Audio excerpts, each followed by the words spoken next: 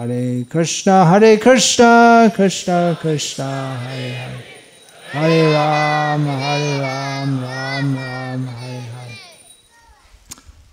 हरि हे दयाल मोर जय राधा नाथ। कीर्तन का लेखक का नाम अनजान है, अज्ञात है। बहुत वैष्णव उनका कीर्तन में अपना नाम रखते हैं, जैसे भक्ति विनोद देखे गौरा संपादा, दीन कृष्ण दास कहे नाम संकीर्तन इत्यादि। लेकिन ये गान में लेखक का नाम नहीं है। ये प्रार्थना है, कृपा के लिए प्रार्थना है। दया, हरि है दयाल।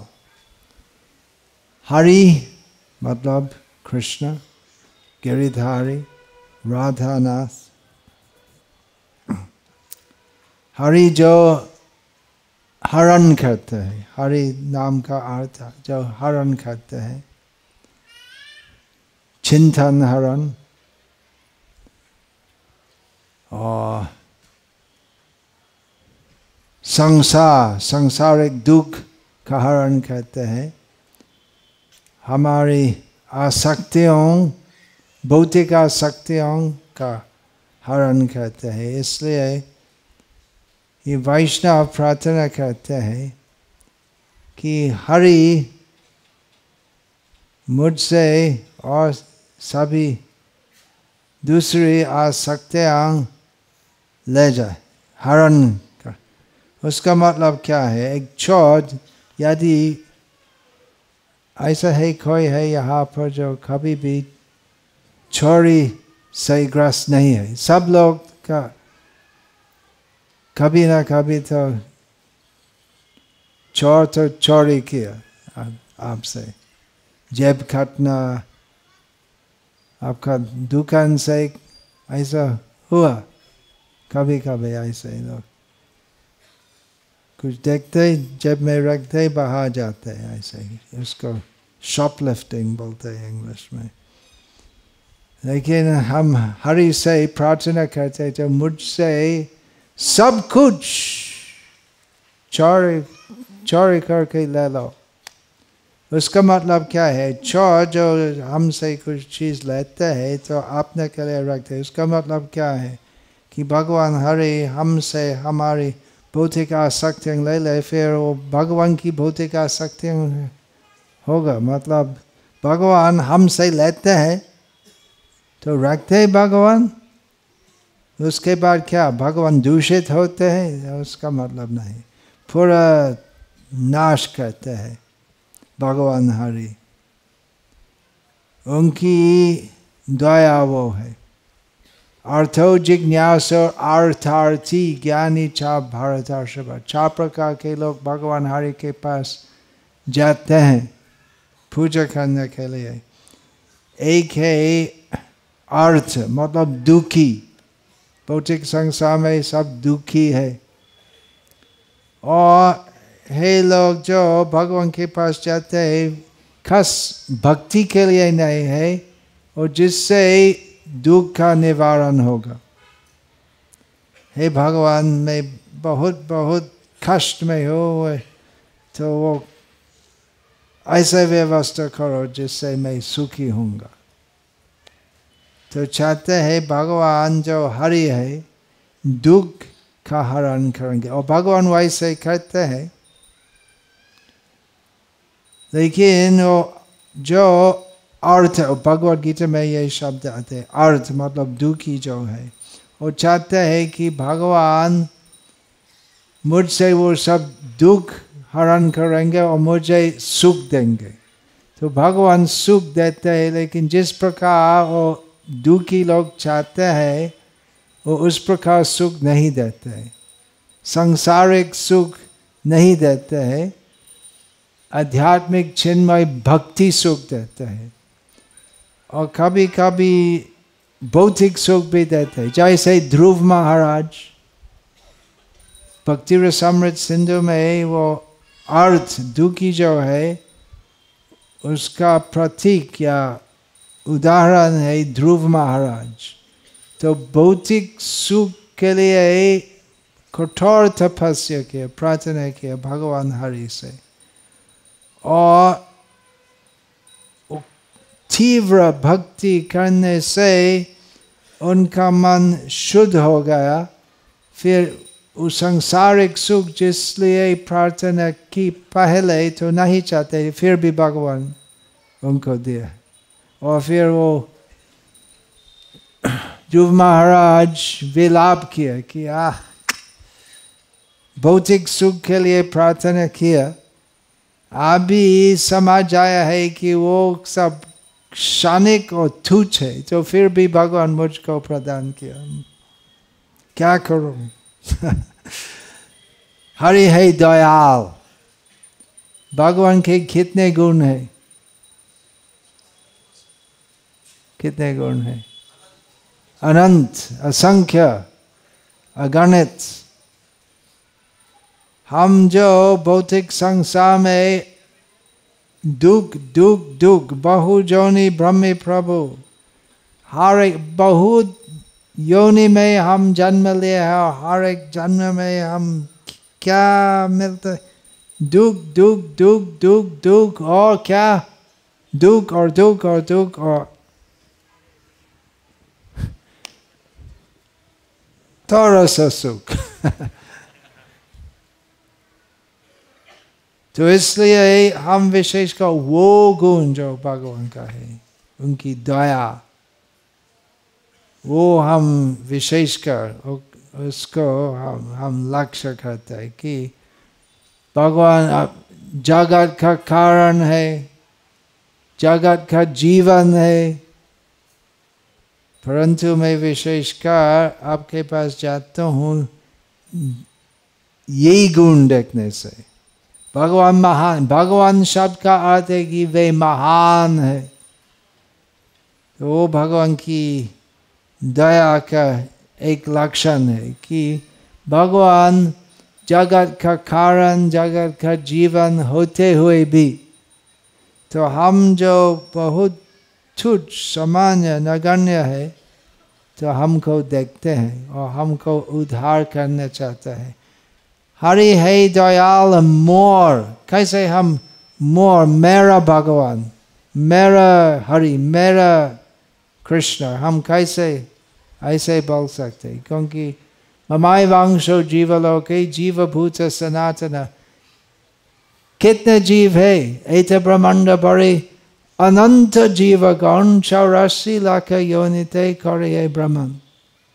असंख्य जीव है, तो कैसे हम बोल सकते मेरा मेरा हरि? कैसे हम बोल सकते? क्योंकि हरि का गुण वैसे है। इनके कितने संतान है भगवान? आपका सब हम दो, हमारे दो वाले हैं, और पूर्व काल में भारत में हम दो, हमारे कम से कम 12 वैसे था। लेकिन भगवान के कितने संतान है? द्वारका में कितनी रानियां हैं? 16,108, और हर एक रानी से 10 पुत्र और 1 पुत्री की उत्पत्ति हुई। कैलकुलेट, बहुत ज्यादा।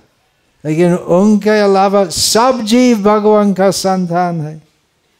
तो कैसे भगवान सबको देख सबको देख? भगवान के इतने सारे संतान होते हुए भी तो हर एक संतान से पितृभाव स्नेह करते हैं, और हर एक रानी सोचते कि मेरा स्वामी मेरे साथ सदैव रहते, क्योंकि भगवान 16,100 रूप 108 रूप धारण करके हर एक राजमहल में हर एक रानी के साथ रहते हैं। तो इस प्रकार भगवान के असंख्य संतान होते हुए भी हर एक संतान हर एक जीव के साथ रहते हैं। इसलिए हम मेरा भगवान मेरा कृष्ण हम ऐसे बोल सकते। राधा नाथ, कहाँ है राधा और कहाँ है हम? राधा का भाव तीव्रता का प्रतीक है। राधा कितनी बड़ी है, फिर भी हम मेरा राधा, वो राधा के नाथ है और मेरा नाथ भी है। भगवान इतना दयाल है कि राधा है, यशोदा है, नंद बाबा है, सुबाल सुदामा, वो सब व्रजवासी, मतलब जो गोलोकवासी और गोलोकवासिनी जो है, सबकी भक्ति पूर्ण तीव्र शुद्ध है। और हम कहाँ है? बहु योनि ब्रह्मी प्रभु, बहुत योनियों में बहुत जन्मों में कृष्ण बाह्य मुक्त था, सेवोन्मुक्त नहीं, सेवा भावी नहीं था। तो फिर भी भगवान दयाल, वो विश्वास है कि भगवान दयाल है, कृष्ण दयाल है और इनके बहुत शुद्ध भक्त है, फिर भी मुझको भी नजर देखते हैं, मुझको भी पालन करते हैं। इसलिए हम मेरा कृष्ण का मतलब तो सिर्फ मेरा है, मेरा कृष्ण है और किसी के दूसरे नहीं है। फिर भी ऐसा है कि हर एक जीव का घन संबंध है कृष्ण के साथ। हर एक जीव का प्रेम संबंध है कृष्ण के साथ। प्रेम क्या है? भौतिक जीवन में हम जानते हैं वो प्रेम प्यार जो है, पति पत्नी, माता संतान, ऐसे वो प्रेम जो चलता है, वो वास्तविक शुद्ध चिन्मय कृष्ण प्रेम की प्रतिबिंब है। वास्तविक प्रेम कृष्ण के साथ ही है, शुद्ध प्रेम जिसमें कुछ भी भौतिक स्वार्थ की इच्छा नहीं है। बहु योनि ब्रह्म, बार बार ए बार बहु योनि ब्रह्मी प्रभु। मैं पशु का शरीर में था, कीट का शरीर में था, पक्षी का शरीर में था, पैर का रूप में था, बहुत जीवन बहुत जन्म लिया था। अभी लोइनो शरण, अभी आपकी शरण में आ गया हूँ। बार बार कृष्ण से दूर रहना चाहता था, यही बार मैं आ रहा हूँ शरण लेने के लिए।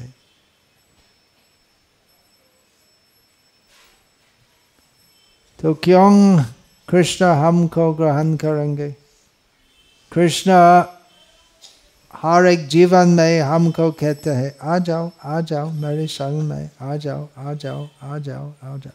ना ना ना ना ना ना, बार बार हम ना ना ना ना ना ना ना ना ना ना ना बोलते हैं। एक बार यदि हम कृष्ण कृष्ण मुझे शरण, कृष्ण पूरा तैयार है। कृष्ण नहीं बोलते कि तुम मुझसे बहुत दूर रहना चाहते हो तो दूर जाओ, ऐसा नहीं कहते। यदि एक व्यक्ति बार बार हमको चापा मारते हैं और एक बार हमारे पास आते हैं और बोलते हैं क्षमा करो, बार बार जब भी देखते हैं हमको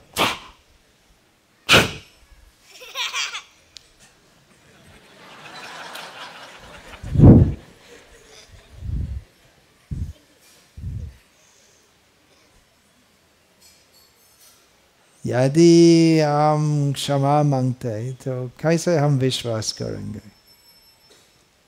क्या किस लिए ऐसा कहते? लेकिन कृष्ण कहते अर्थो जिज्ञासा अर्थाति, प्रेम से यदि स्वार्थ के लिए भी मेरे पास आता है, ठीक है आ जाओ। हरि है दयाल, कितना दयाल है कृष्ण। भौतिक संसार में ऐसा कोई नहीं है। भौतिक संसार में हम ऐसा व्यवहार नहीं कर सकते, क्योंकि यदि ऐसे लोग जो है दुष्ट प्रवृत्ति के लोग, ऐसे लोग को हम विश्वास नहीं कर सकते। होशियार होना चाहिए भौतिक संसार में। परंतु कृष्ण का स्वभाव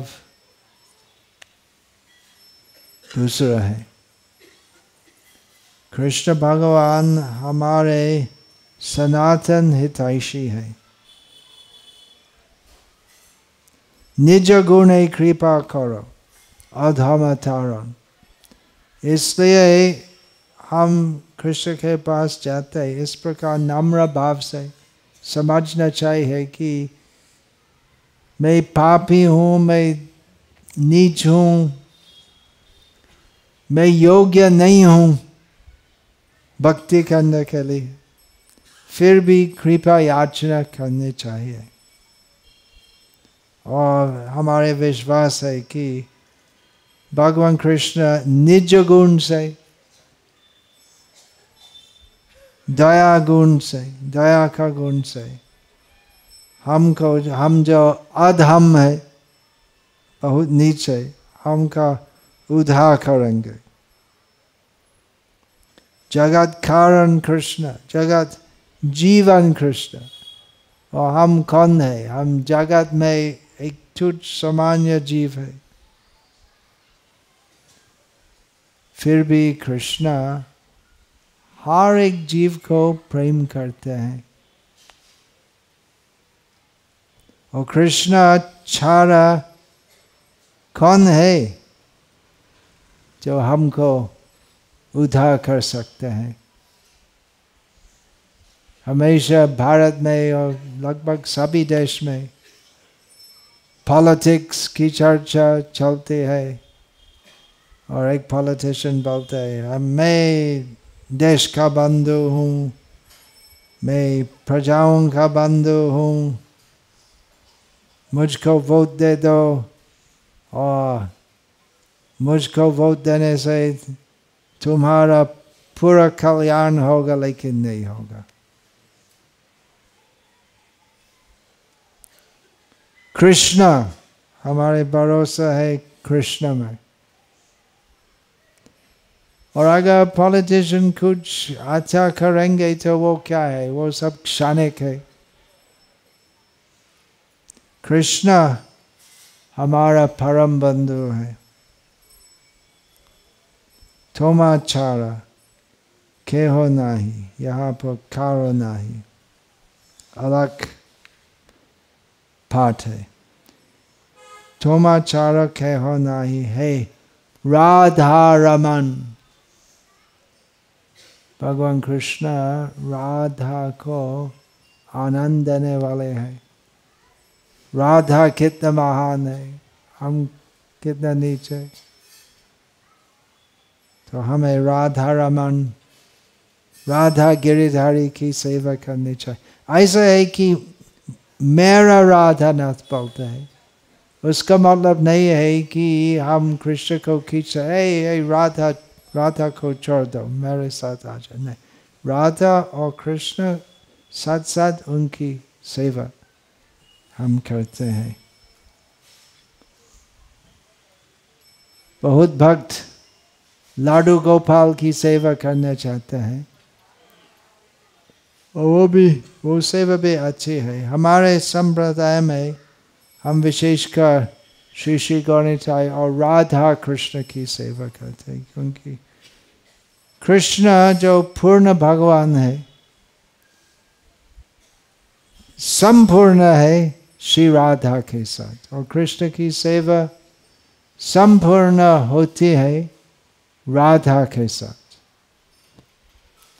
और यदि हम राधा को छोड़ के भगवान कृष्ण की सेवा करना चाहते हैं, भगवान कृष्ण पूरा संतुष्ट नहीं होते।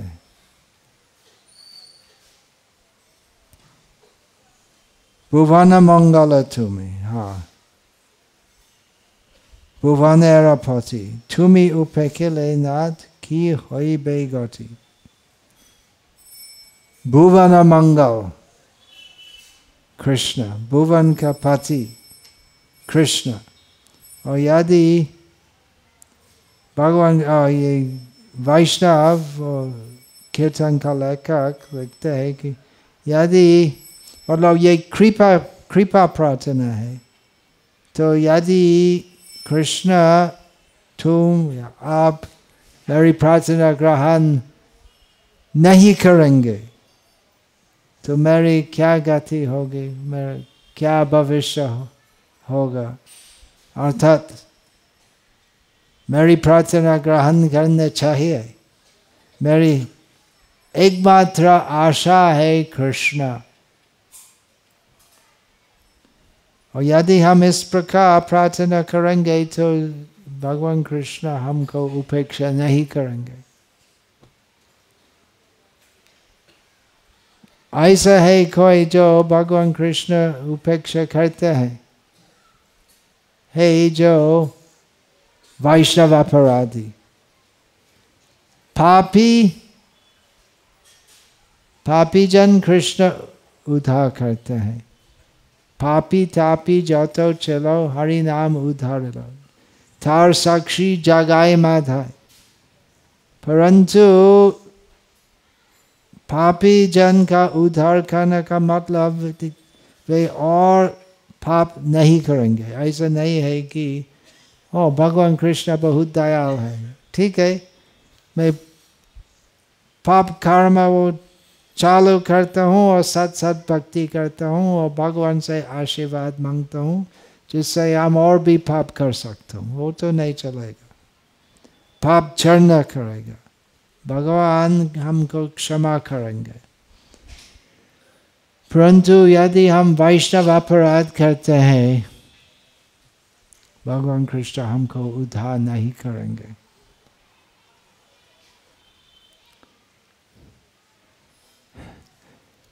नवद्वीप धाम में एक जगह है अपराध भंजन स्थल, वहाँ जाकर हम अपराध से मुक्त हो सकते हैं। और कुछ भक्त सोचते हैं कि वैष्णव अपराध किया और वहाँ जाकर वो अपराध से मुक्त होंगे, लेकिन वैष्णव अपराध से मुक्ति नहीं होती है।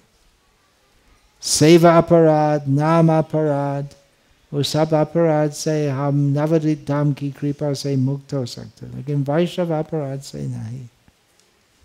वैष्णव अपराध से हम मुक्त हो सकते हैं यदि हम वही वैष्णव से क्षमा प्रार्थना करते हैं, और यदि वो वैष्णव क्षमा करेंगे तो हम कृष्ण की सेवा कर सकेंगे। और वैष्णव का हृदय नरम है, दयालु है। यदि हम खेद करके, अनुताप करके क्षमा प्रार्थना करते हैं तो वैष्णव वो क्षमा करेंगे।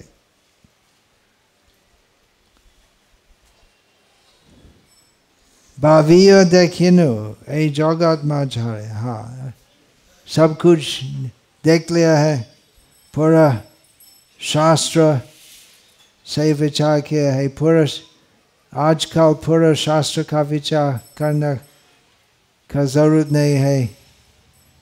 आप राधिका रमन का उत्तम श्लोक संकलन देख सकते हैं, तो पूरा शास्त्र देखने का जरूरत नहीं है। उसका सारांश और उत्तम श्लोक ग्रंथ में संकलित है, जिसमें सभी दिशाओं से स्थापित है कि कृष्णस्तु भगवान स्वयं, कृष्ण ही भगवान है। तो ये वैष्णव कहते भाव्य, मतलब सोच के, देख के, विचार करके समझ गया कि पूरे जगत में कृष्ण के बिना और कोई नहीं है, यही दास उद्धार करने के लिए। कृष्ण हमारे एकमात्र भरोसा है। श्री कृष्ण शरणं मम, ये पूरा कीर्तन संक्षेप में कैसे बोलना है? श्री कृष्ण शरणं मम, श्री कृष्ण शरणं मम। तो ये प्रार्थना बहुत प्रसिद्ध है गुजरात में, वल्लभ संप्रदाय में। श्री कृष्ण शरणं मम का अर्थ यही कीर्तन से आप समझ सकते हैं। हरे कृष्ण।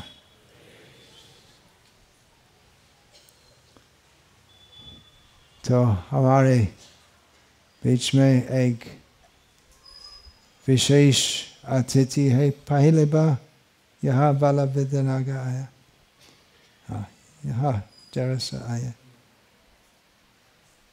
शांत नृसिंह प्रभु, नाम थोड़ा विचित्र है क्योंकि नृसिंह उग्र ही है, लेकिन प्रहलाद महाराज की प्रार्थना से शांत हो गया और श्रीमद जय पताका महाराज उनको शांत नृसिंह नाम प्रदान किया। 20 साल में सेवा किया मायापुर में और पिछले 16 साल जयपुर में, और पहली बार यहाँ आया और संन्यास कैंडिडेट है सव्यसाची प्रभु जैसे।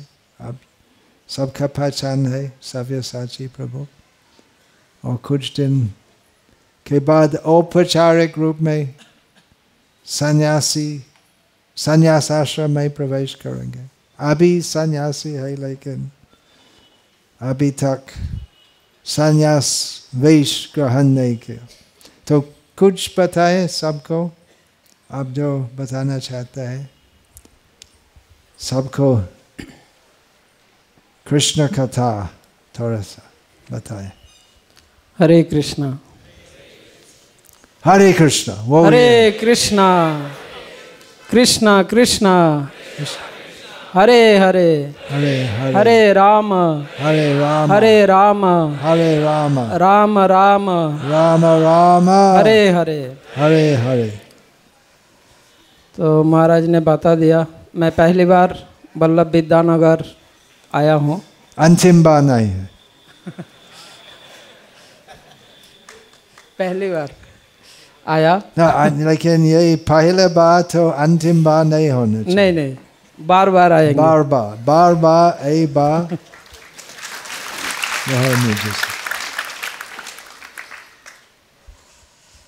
तो महाराज का आदेश है मैं कुछ बोलूं। महाराज के आदेश, गुरु महाराज के आदेश जाने हमारे पर गुरु महाराज की कृपा है। तो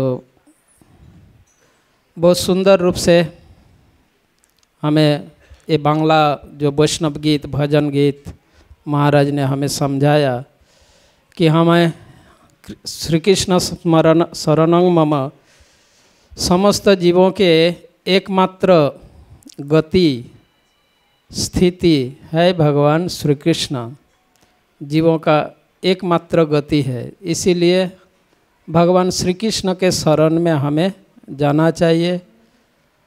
और श्री कृष्ण के शरण में जाने के लिए हमें इस प्रकार से भगवान श्री कृष्ण से प्रार्थना करना होगा, जो आज महाराज जी समझाया हमें।